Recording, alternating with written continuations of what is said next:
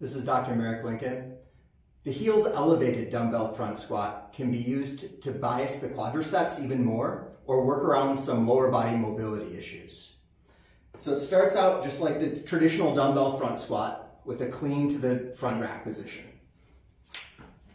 Okay, high elbows, dumbbells resting on shoulders, step up onto a squat wedge, or if you don't have a squat wedge, heels elevated by a couple of 45-pound plates, or even a 2x4 would be acceptable.